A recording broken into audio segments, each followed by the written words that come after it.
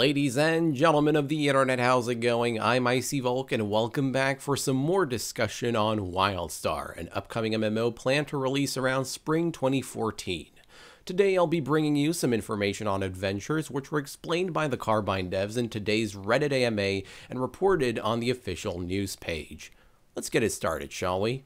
So, if you didn't know this yet, apart from dungeons and ship hand missions, WildStar will boast with 5-man scenarios called adventures, which are created by the Caretaker, a merciless Elden being who also happens to be featured on the latest WildStar flick. Contrary to dungeons, which are linear environments that take place in the actual world of Nexus, adventures are replayable simulations which feature many styles of play that you've seen in popular games such as League of Legends or Left 4 Dead.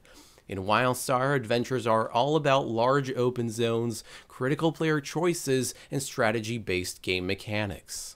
Typically, adventure runs will last between 25 minutes to over an hour. While combat does take place in an adventure, it isn't the main aspect of the instance. Instead of traditional boss encounters, adventures force players to complete several objectives, which are determined by their own choices through NPC and world interaction.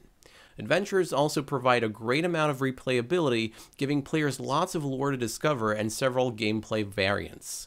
This is to make sure that each play session is fun and different. Players get to fight randomized AI and take on brand new events every time. Adventures reward party members with leveling experience and a variety of loot for their hard work. Gear, housing items, crafting recipes, to name a few. Players not only gain items from killing bosses and completing important tasks, but also receive major rewards once the adventure is finished. Additionally, each adventure will allow the 4 available player paths to interact in interesting and dynamic ways, depending on the outcome of player decisions.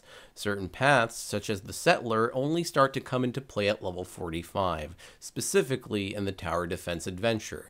On top of that, level-capped players can play the veteran versions of those same adventures in order to prepare themselves for high-end raiding. WildStar will come out with a total of 6 adventures. At level 15, players can start running the first 2 faction-specific adventures, which are called Riot in the Void and the Hycrest Insurrection. Later on, at level 25, members of both factions can run the adventure War of the Wilds, which features a MOBA style of gameplay. At level 30, players can step into the tower defense scenario called the Siege of Tempest Refuge.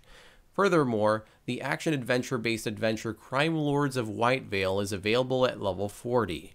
And finally, Malgrave Trail, which resembles the old-school Oregon Trail in terms of game principles, is playable at level 45.